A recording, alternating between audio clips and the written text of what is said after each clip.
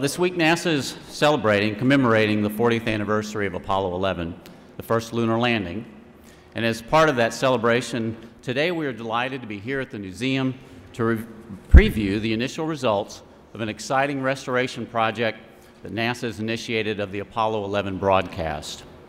To set the stage, we want to take you back to that evening of July 20th, 1969, and the broadcast coverage of this extraordinary event as it was unfolding live on a world stage. At 15 seconds, guidance is internal. 12, 11, 10, 9. Ignition sequence start. 6, 5, 4, 3, 2, 1, 0. All engine running. We have a liftoff. Liftoff on Apollo 11. Shadow. 4 forward, drift into the right a little. 30 seconds forward. Contact light. Okay, engine stop. Tranquility Base here. The Eagle has landed. Roger, Tranquility. We copy you on the ground. You got a bunch of guys about to turn blue. We're going to be busy for a minute. Armstrong is on the moon. Neil Armstrong, 38-year-old American, standing on the surface of the moon. On this July 20th, 1969. That's one small step for man, one giant leap for mankind. Oh, that looks beautiful from there, Neil. It has a stark beauty all its own. It's like much of the high desert of the United States. It's different, but it's very pretty out here. Beautiful view. Isn't that something? Magnificent sight out here. Magnificent desolation. Tranquility Base, Houston, guidance recommendation is pings, and you're cleared for takeoff. Roger, understand. We're number 1 on the runway. 7, 6, 5, engine arm ascent.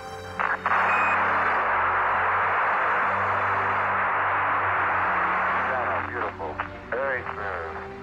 Very quiet ride.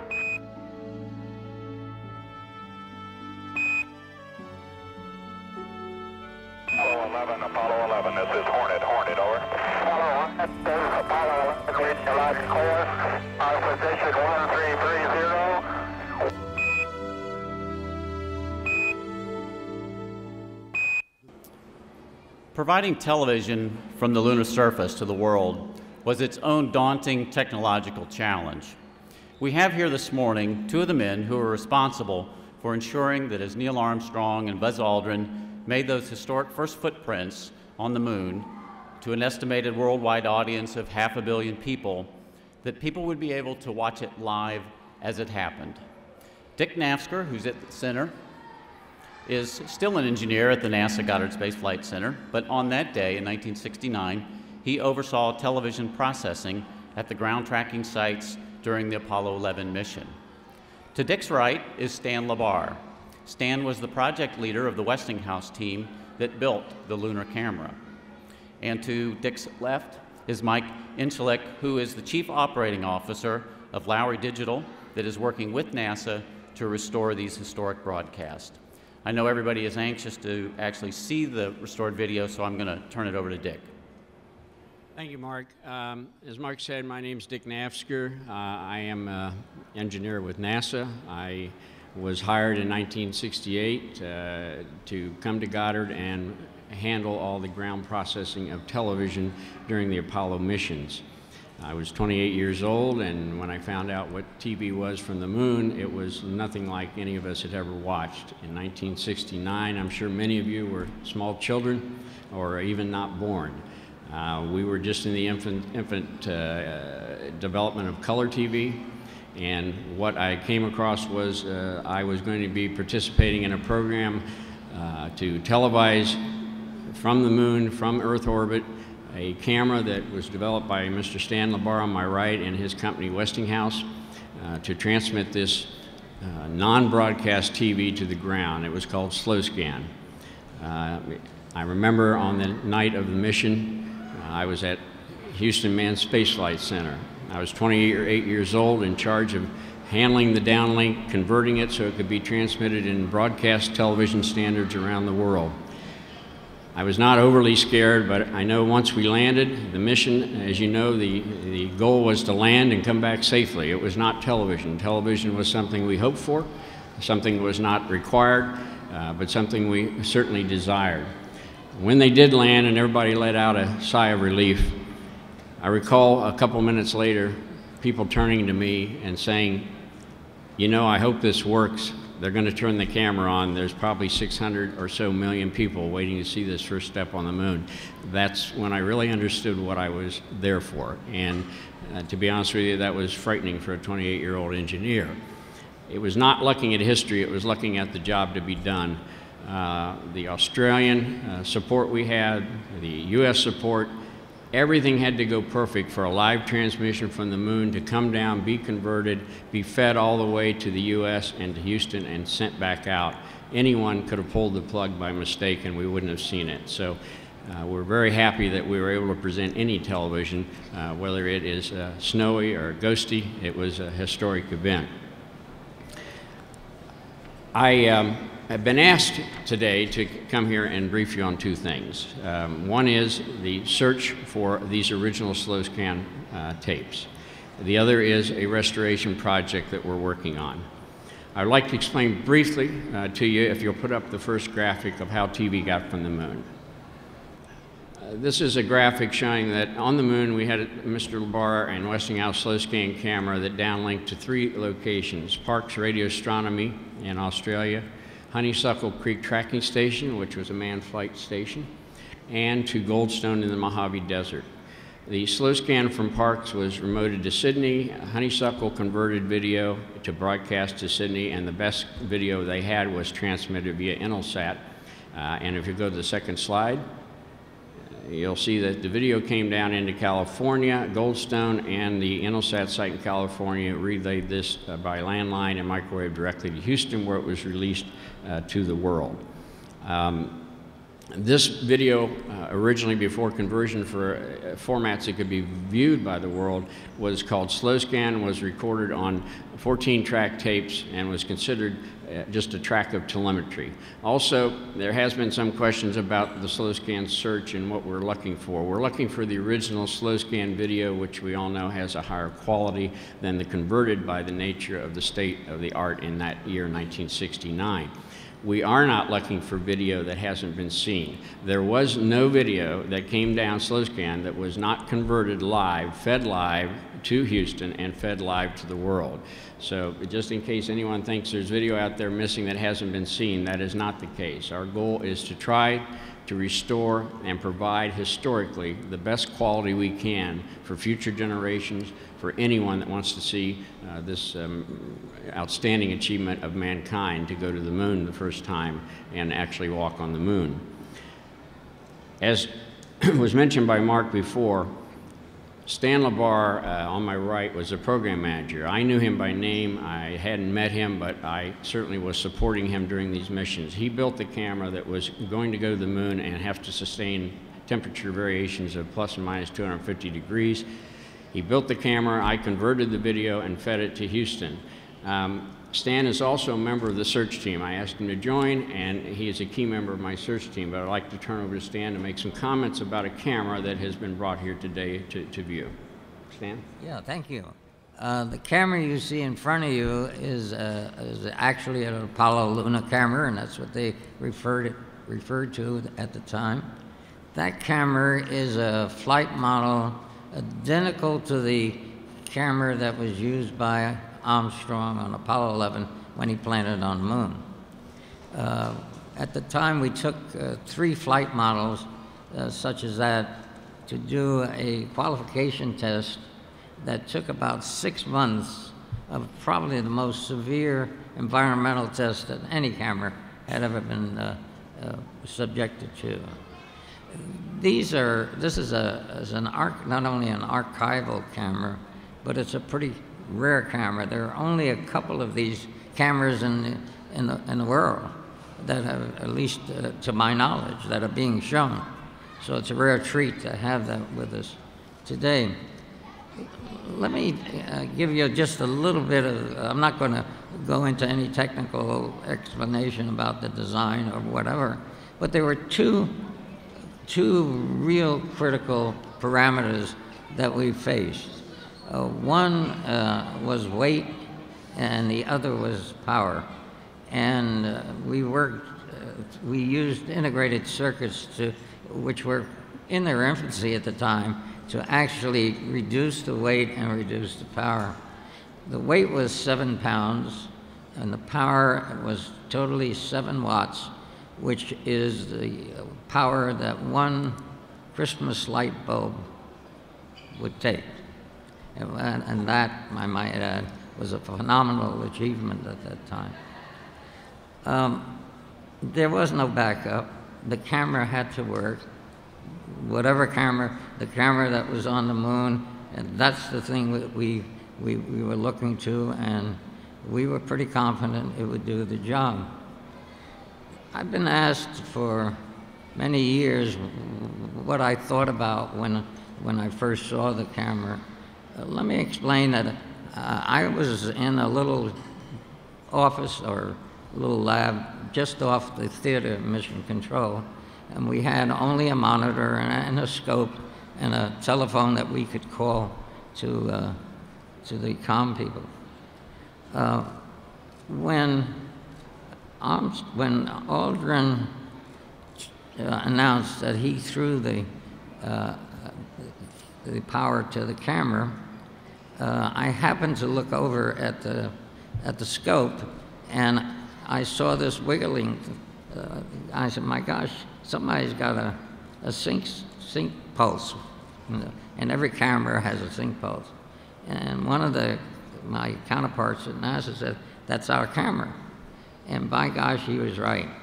Now, I can tell you before that, the time before that even happened,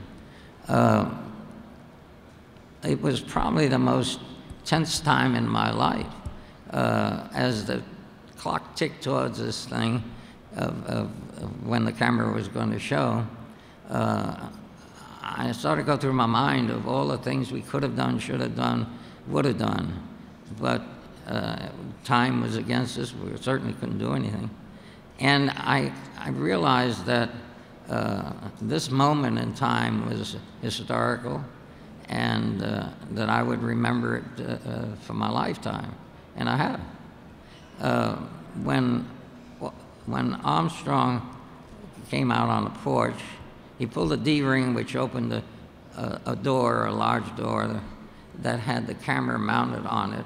So when the door swung out, the camera was positioned so it saw the ladder, and that's how that image was taken. There was a great deal of concern, although we were totally elated. The camera worked, but what we saw at that point was rather disturbing because it was not what we had simulated, and we knew we had a problem. And that would concern me for some 40 years. So that's what I experienced at that point in time, and that's what I remember. So let me turn it back to Dick, who Thanks, can carry Dan. forward. In following up with what Stan said, this was a one-time event, as you all know. I support shuttle now. I support external tank television now at Goddard. When we launch, we don't get to do a remake what producers and TV stations might do on a videotape show. So we get one shot at this. History is made one time. The reason I mention this is that the tapes we use to record the downlink, and I'll show you this tape, and I'll be glad to show it to you later in question and answer. I am going to go briefly so we have time to show you the videos and have some questions and answers. But this tape, which is a telemetry tape, had one track on it that was for video, slow scan. They had 14 tracks of data, such as voice, telemetry, biomedical data. This was all treated as telemetry. Why did we record video there? For backup. In case live didn't go, we had something to play back from the original source. We also recorded the converted, so we could play from Sydney or anywhere else back to the world. But the requirement was live TV. As you know, live TV was successful. The converter did degrade to some extent. The state of the art of trying to get slow scan converted to a broadcast signal that everyone could see has a degradation in it, and it had to be. It took a lot of setup, a lot of even art to set these up correctly. Let me tell you, after the mission, these tapes, over several 100,000 of these tapes went into Goddard and went into WNRC, the National Record Center, a part of NARA, National Archives at Suitland. These tapes, we were contacted by Australia, and in 2004, a tape was sent to me that someone had found that thought that they had Apollo 11 on that and had kept it for 40 years or 36 years. To make the story short, that tape we were able to play in a place called the Data Evaluation Lab at Goddard, which has maintained Apollo-era recorders all this time to this day. We were able to demonstrate that tape could be played. The data pulled off. It did not have Apollo 11 data, but it did demonstrate that if we found the tapes, we would be able to use them. At that time, I informally started working with Australian people on an informal search for these tapes, the approximate 45 tapes. These tapes were recorded at 120 inches a second to be able to record this slow scan TV. In 15 minutes, 9,000 foot of tape was used up during each 15 minutes of that lunar television walk. So there were 45 tapes approximately that were shipped to Goddard and to the WNRC in amongst about 400,000 to 500,000 during the Apollo program. That's what we were looking for, and one track on each of those tapes. In 2006, Goddard entered into a formal search. I formed a team with Mr. Labar, Mr. John Sarkissian of Australia, Mr. Colin McKellar, and Mr. Bill Wood of Mojave, of the Goldstone tracking site. Bill Wood, myself, and Stan participated in the program. So we had knowledge of how the program worked, what the operational procedures were, and what to expect and where to go. The records were scanned. The records at Goddard went back 40 years. Some records were handmade. There weren't computers in those days to put on data files everything that occurred. But it was clear that we had shipped many, many thousands of tapes to the NRC. We went to the WNRC multiple visits. This tape was found left there. What we found in the records, and it'll be detailed in a report that's issued, that in 1970 to 74, we pulled out 40,000 boxes of tapes of this size. 5 tapes to a box, that's 200,000 of these tapes. That was to support ongoing Apollo missions, to support Apollo-Soyuz, to support Skylab. They were needed in the network. They were telemetry data. The data, when it came back on these tapes, was there for anyone that needed it. When the program, and you withdrew these from the WNRC, if the program said we no longer need this data, the procedures as set by NARA and NASA were that you could reuse these tapes. So they were preserved for a period of time until the program, who was the owner of this data, was clearly able to tell you that it was no longer needed. That was the plan from day one, and that was what was done. In 1981-82, we pulled another 30,000. We then had Landsat in dire need of tapes in the network, and we had the start of the shuttle program. Those tapes were pulled in, and records show that they were pulled out, and they were never returned. The records clearly showed that there's an inescapable conclusion that this team has reached, and that is that these 45 tapes were included in the several 100,000 that were pulled out, recertified, degaussed, and put back into the network. The slow scan recordings are no longer, and they were used in the network as part of the telemetry data extraction and the fact that that data went live and on tape and was no longer needed. During this search where we were looking for tapes, the team of people that I worked with, including myself obviously, was desperate to do something for history if we could. We came across broadcast converted tapes during this search that were much better than we had seen. We acquired what we consider the best available broadcasts. We had tapes recorded at Sydney, Australia during the mission. Mr. Labar and I found kinescopes at the National Archives that had not been viewed in 36 years that were made at Houston. We went to CBS Archives, and we found tapes that were fed directly from Houston to CBS, the raw data, not the ones with Walter Cronkite on it, but the raw data as recorded in archive. These were the best available we could come up with at the time, but they were excellent compared to many versions. I'm sure there's other versions that may be around, but we immediately contacted Lowry Digital Corporation. Lowry Digital is a company that we were familiar with from past support of NASA in the Apollo days.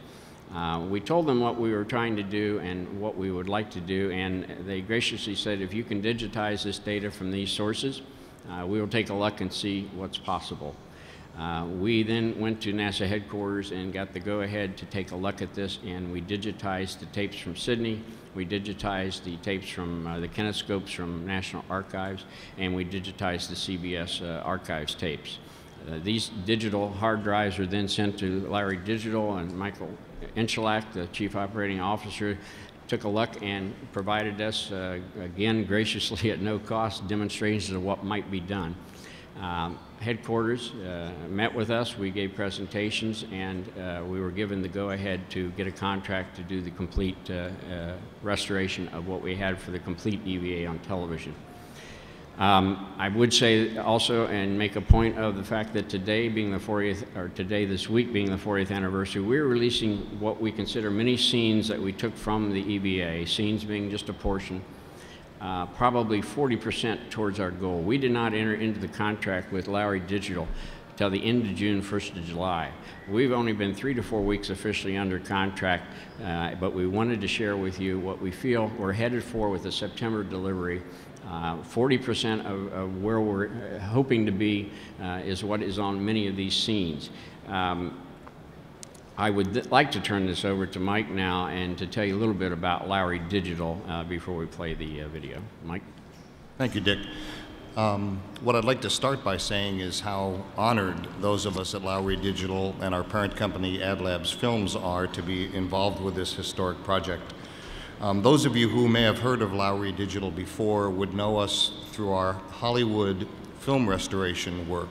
We're probably the most prolific digital restoration house in the world, having restored everything from Casablanca and Singing in the Rain and The Robe, all the way up through the James Bond movies, Star Wars, the Indiana Jones trilogy. We've done over 400 classic feature films over the last 10 years.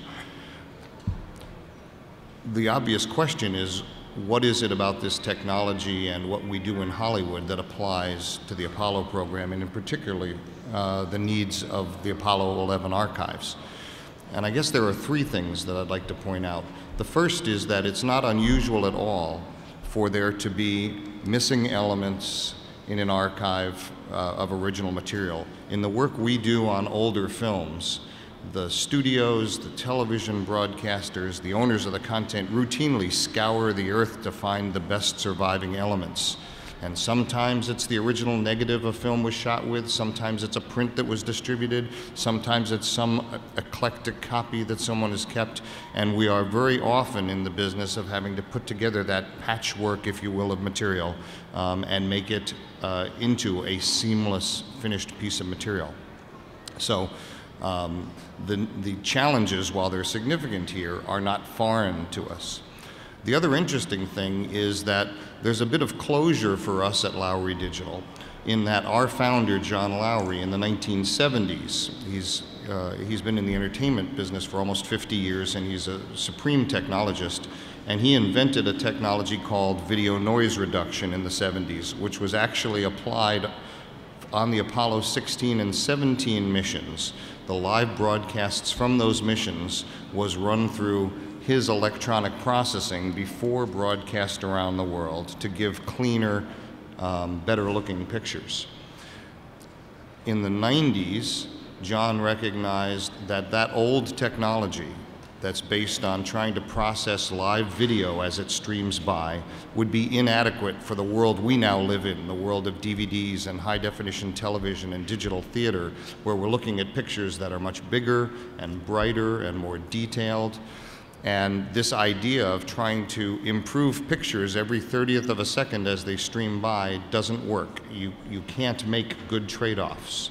So he's basically invented a whole new technology where you put the quality of the image first. A motion sequence is an amazing treasure trove of information because every frame in that sequence has some information that it shares with others. And if you can determine what doesn't belong by analyzing those frames and extract the detail that does belong, you can make pictures sharper and more resolute, and you can also take the damage out of them. And that's exactly what we've been asked to do by NASA. We're going to run a very brief clip that just gives you a sense of our computer-based operation. It takes about 45 seconds, and then we'll close and look at some pictures. We're located in Burbank, California, on a small side street near many of the studios. We have a large team of digital artists who essentially intervene on pictures that the computers can't clean up all on their own. We have folks who manage individual projects. This is Patrick Edquist, who's the project lead on the Apollo project, who essentially control the rendering of the work that we do. Editors who put together what you're going to see today, and a huge computer farm with about a petabyte of storage, that's 1,000,000 gigabytes, to handle all of the frames of footage we have to process. And ultimately, in the end, we also screen them and review them in this color screening room you've just seen. So where are we? It's 37 years after the invention of the very seminal technology, video noise reduction, that John Lowry pioneered on the Apollo 16 and 17 missions. 40 years from the Apollo project, and now we have the privilege of taking this new advanced technology that puts quality at a premium and tries to extract everything possible from motion sequences and bringing it back to NASA one more time. As Dick said, and as we'll see shortly, just want to reemphasize, this is a multi-month project, and you're getting a sneak peek at 3 weeks worth of work. So I hope what you'll find is there's great reason for encouragement about the quality of the elements NASA's found and what the technology can do with them. Thanks, Mike. And again, I would say that I and the team and NASA is thrilled with the progress we've made. We are aiming for a September delivery of the final EVA restored video from the best available broadcast videos that we've been able to obtain. Before we play the 4 scenes, and these were portions of the 4 scenes, I want to tell you the first scene you'll see is Neil Armstrong coming down the steps, and it will be clear to you that this is the worst video we had to work with, the most degraded. We had some scan converter problems on the ground. The archival video you'll see is barely visible except for a foot, and you can go ahead and roll that first clip, and I'll explain what you're seeing. Question and answer can go into detail. On the left is the available archival video now, a dark image. On the right, you're now starting to see the full body of Neil Armstrong coming down the steps. It's lightened up. There's more detail. You see his helmet now. You see the reflection in his helmet. This is 3 weeks into the restoration. I think it's just amazing, not for myself, but for what Lowry Digital's doing. This is restored. You now see his image clearly. He's jumping back up on the step. It will now go to the next scene, which will be the original scene. This is the archival, non-restored, and it'll wipe over now, dissolve to this restored. You can now see the detail that is coming out. It's still dark, as we know. We have work to do. But we're starting to extract data. There's nothing being created. There's nothing being manufactured. We are restoring and extracting data that's in the video. That's what Lowry does. The second tape will be Buzz Aldrin coming down the steps, and you can roll that. Again, the archival, you'll see noise streaking on the left side. The detail's pretty good. On the right, you'll see it's clean. You'll actually, when you see it in a different viewpoint, you'll see that there's actually more detail and more intricate lighting or even lighting being produced. This is, again, a portion of the restored video. I keep wanting to say that this is a work in process so that nobody gets confused. September will be the final delivery. But the detail on the limb leg is, to me, just excellent, and it's clean, very clean. But you see the reflection in his helmet. That's the archival video that we had. And now we'll go to the restored video. There you go. Okay, now I think I'll do the same. The next scene we'll see is what we labeled a plaque reading, and you can go ahead and roll that. This video now showing the strut of the limb leg. The astronauts are reading a plaque signed by President Nixon. The archival, you can see again the graininess, the noise. On the right, I think it's fairly evident what we have is a cleaned up, just to me amazing what we've done, or what Lowry Digital's done in 3 weeks. This is a fully restored. You'll see the reflections of faces in the helmets even. I'm really excited on where we're headed with this. Here, men, from the planet Earth, first set foot upon the moon, July 1969. This is the archival that has currently been viewed by most of the 600 million people that were around in that year. And again, unfortunately, we took a little darker scene to show you here, but you can see the detail and the Christmas that is coming out after the restoration. The last scene is what we call a flag raising scene. This is where the American flag was raised. I think it fairly depicts, well, they rolled it. On the left, as you'll see, I think it's a very good depiction of where we're headed. The noise, the lack of detail in the upper part, bottom part of the lunar module. If you look on the right, you start seeing a lot of detail. It's clean. The surface of the moon is lit properly. This is from the sun. It was camera and scan converter issues on darkness. There's your archival. This is what most of the world saw. Yes, indeed. They've got the flag up now. Now we're looking at restored video, and the detail on the lunar module and the astronauts and the overall picture clarity and cleanliness is coming along just terrific. These are the 4 scenes. They're just snippets from 4 scenes. The entire EVA is being restored, and algorithms are being developed as we talk by Lowry Digital to further bring out the detail in this historic event. The goal of this team was, number one, to search for the slow scan, as you know. The goal of the team in doing that was to simply provide the best quality video of man's achievement, this historical event, that could be given to the National Archives or anyone else in future generations. This is the only time it happened. I don't want to overplay it, but it certainly is historical to me. When I was a 28-year-old engineer, maybe I didn't understand that, but I certainly do now. And this team was so dedicated. The Australians, Mr. LeVar, thousands of people around the world have contacted us trying to help us. So this is something that it's not just what we want. I think it's what most people in the world want, is the best possible preservation of history and an achievement. And I'll turn it back to Mark.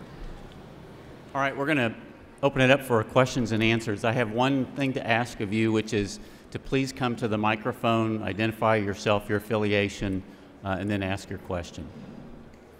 Seth Borenstein, the Associated Press. Two-part question, please.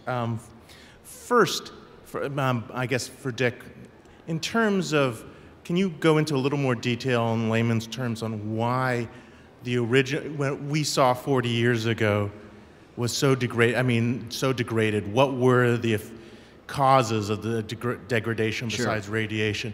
And second, are you concerned at all that going through a Hollywood digitizing firm is going to only encourage some of the,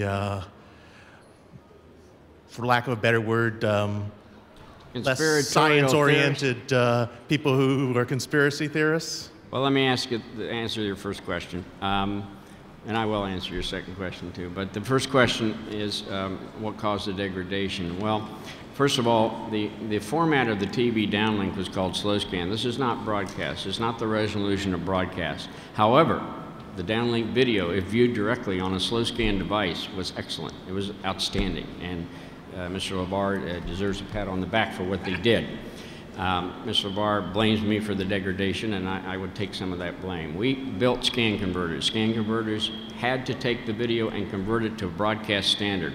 In 1969, okay, this is not the computer world, it's not the digital world. We had to take that video and display it on a special monitor. That monitor was viewed by an RCA camera. This is a converter, by the way, built by RCA Corporation in Camden. It was state-of-the-art. And it viewed through a set of optics this slow scan picture. It then repeated it 5 more times so that instead of, for those technical people that understand, instead of 10 frames a second, it was now broadcast 60 frames. But you're now repeating things. You're repeating things that are now going to look like ghosting, because you've got 6 of these repeat pictures before the next scene is seen. So someone floats by and it looks ghosty. The converter itself had a lot of setup adjustments that had to be made depending on the conditions of the lighting on the moon, the setup, what they call sync and setup and brightness and luminance, depending on, in those days, the operator we had. I won't say we're flying by the seat of our pants, but television on the moon was not something that was planned for 15 years. It was, I bought these converters 6 months before the mission started. And they were excellent converters, but there would be some degradation. Some of the degradation that you saw was not necessary. It was some operator error, some setup error. So degradation would occur by conversion, but in order to get live TV from the moon, when everything was set perfect, it was certainly acceptable for a historic event, and that was our goal, and that's what we did. The second question is, working with a company from Hollywood, I don't care where they're from. This company is restoring historic video, and the historic video we're restoring for the future is the goal. And it mattered not to me where the company was from. Secondly, this particular company, as opposed to anyone else I know in the world, has a history with NASA. And that history is a direct support of NASA video downlinks. There couldn't be a more perfect match for this to be done with. Mike, did you have anything you wanted to add to that? I don't think so. I had two things, I guess, just technically, although these guys know better than I.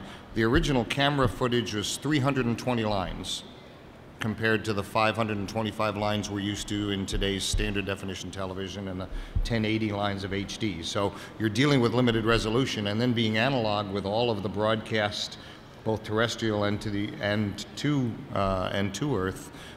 You had all kinds of analog introduction of timing errors and noise, etc., that were just typical of that time. Right. I would say, in all candor, if that slow scan was converted with no restoration or no conversion degradation, you'd probably be 40 to 50% better than you ever saw right away. That's just a fact of life. That was the conversion process. So the camera being low resolution didn't mean it wouldn't be super TV compared to what we were able to get through conversion. Right. And I'm sorry, one more quickie, which is we're being very careful here in the work we do and in getting guidance from NASA on what to fix and what not. There are elements in the original photography, for example, the ghosting you see, which is an artifact of the analog tube camera, and the upside down initial footage, where we're not touching or making corrections that one normally would make. So right. We're being extremely conservative. Now, conspiracy theorists are going to believe what they're going to believe, and perhaps there's some value in the fact we're not a special effects house, we're a restoration house, but nevertheless, we're being extremely cautious. Let me add one quick comment to that, which Mike triggered in the fellow from AP that asked that question. When you see most of the EVA, you'll see beside the astronauts what looks like a pole sticking in the ground. It looks like a flagpole. And if you watch them during the EVA, you'll see they somehow walk through it. That's not a pole. That's a reflection from the side of one of the lunar module legs, a reflection within the camera on the moon. We did not remove that intentionally. We are not going to remove anything that came down as video, even if that wasn't supposed to be video. So when you see that pole, it's not a pole. It's a reflection. Go ahead. Maggie Fox with Reuters. I wasn't clear that bit about the 40,000 tapes that got pulled. Were they erased? Were they thrown away? Can you be... The tapes, which were this size, they didn't have to all be exactly this. The 40,000 boxes, it's really 200,000 of these. They were bought by truckload. This was not abnormal. I don't mean that someone in the middle of the night started pulling tapes out to get rid of them so that no one could see them. This was a normal process to stock tapes. You know, the budget for NASA was not completely produced just to buy tapes, so these are expensive.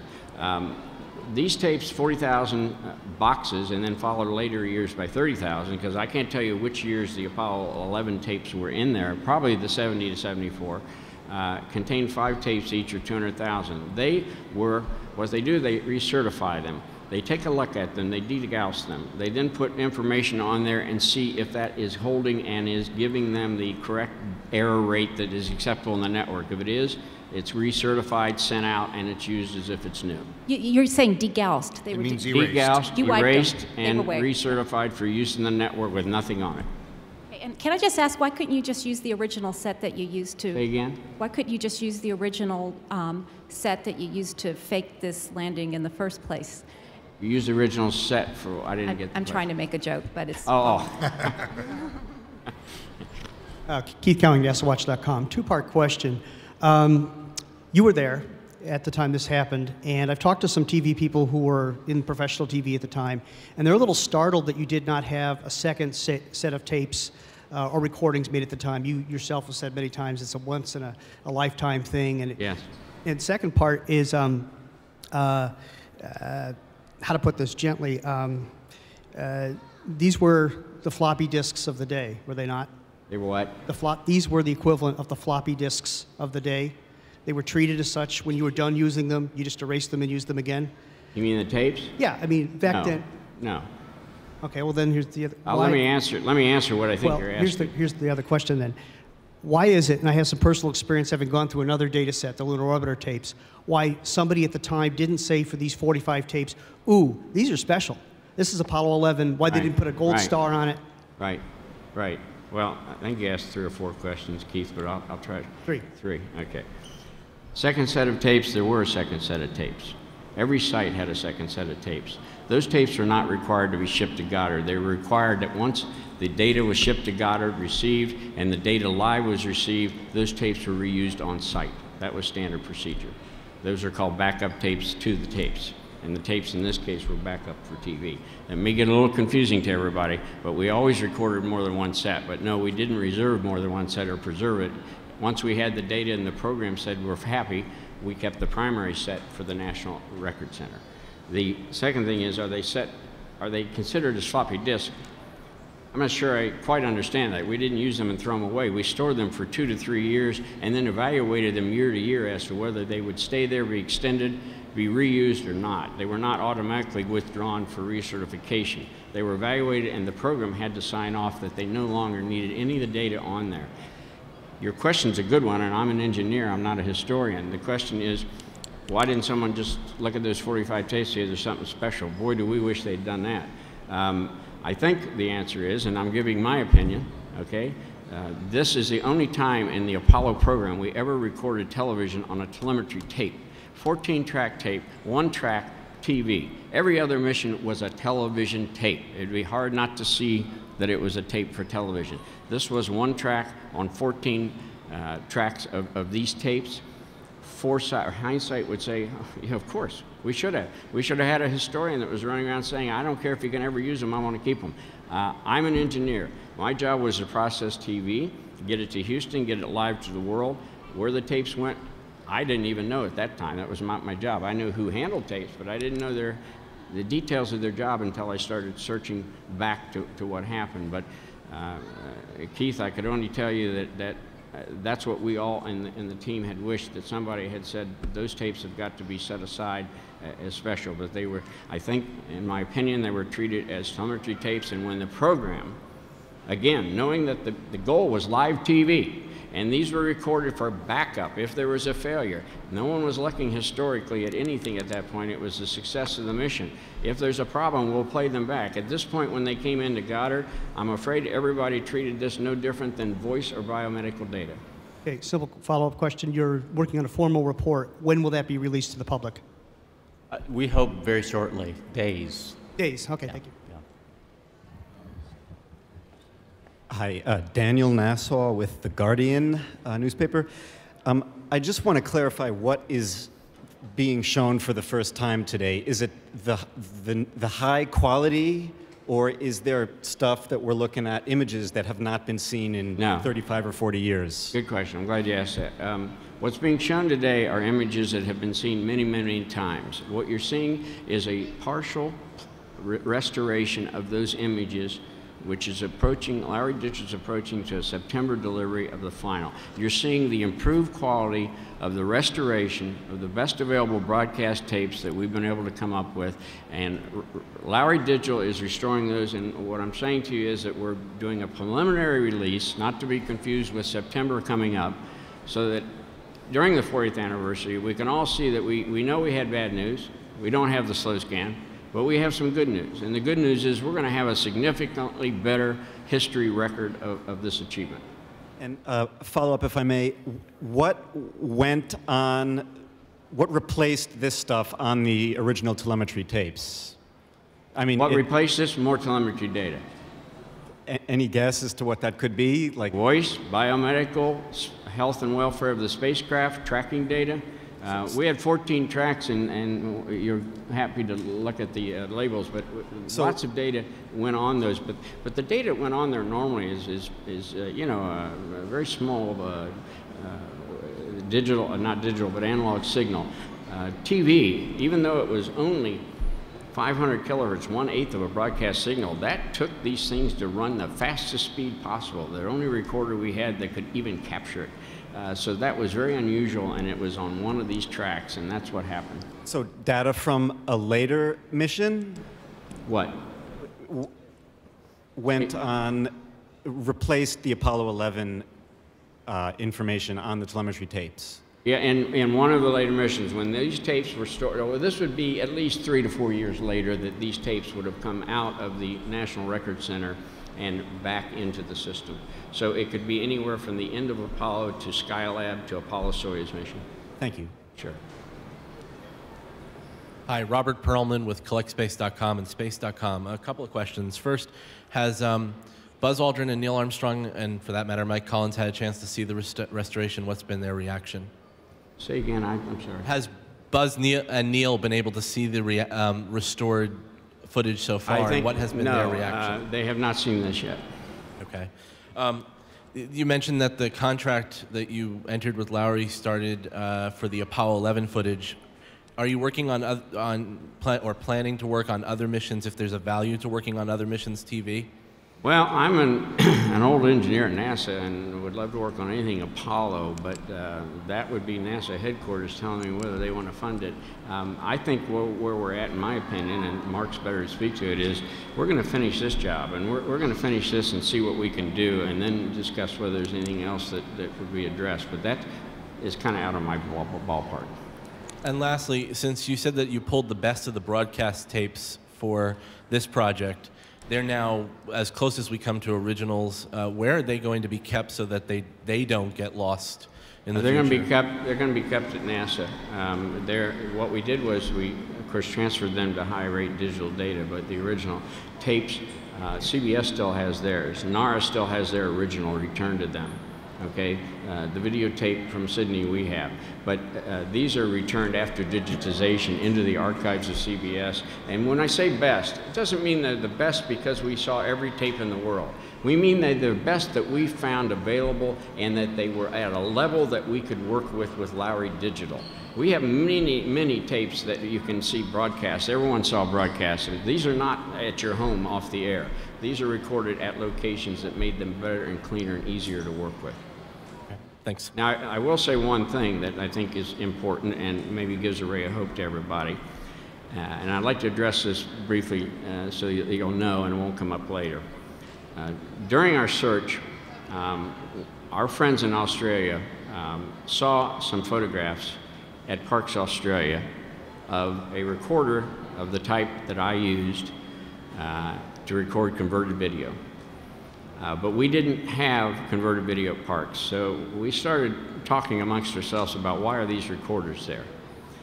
We saw a picture of a man, an engineer with these recorders. We pursued who that was and why he would be there because I knew nothing about it and I was in charge of handling TV. We were able to track down that he was from Applied Physics Lab in Skaggsville, Maryland. Stan and I, in our search in the National Record Center, came across not only tapes, we searched for tapes everywhere, and not just by numbers of shipments into there. We walked with escorts through the bowels. They let us do things they normally don't do, and went through everywhere there could be any tape anywhere near this size. We also went to records. I came across a box of records that I wanted to look at that were in the era of the Apollo 11 and had to do with Australia. Long story short, those records revealed teletypes that said, we are proceeding well on the modification of these VR6 62-inch machines in Parkes to record the slow scan. Eureka. Eureka. We have another source of slow scan for most of this mission that was recorded in Parkes, Australia. This has not been revealed before, and I'm revealing it now. And the reason I'm doing it is those tapes, we tracked down the individual that made that. This was an experimental program between NASA Goddard and APL. I'm assuming I wasn't told because I was busy running all over the world. My supervisor, who's retired, it was news to him. But But that's not important. What was important is somebody actually modified a 2-inch machine at one location called Parks Australia to record these just to see if they could do it. Those tapes from the records were brought back and deposited at Goddard. But the interview with the gentleman who did it said, well, I don't know if they were shipped back or I brought them back, but I can tell you this. I played them at APL, and I showed my management these tapes, and they were slow scan, and it worked very well. Now, we weren't grading how well. If it's slow scan, it's slow scan. Those tapes we conducted a special search for.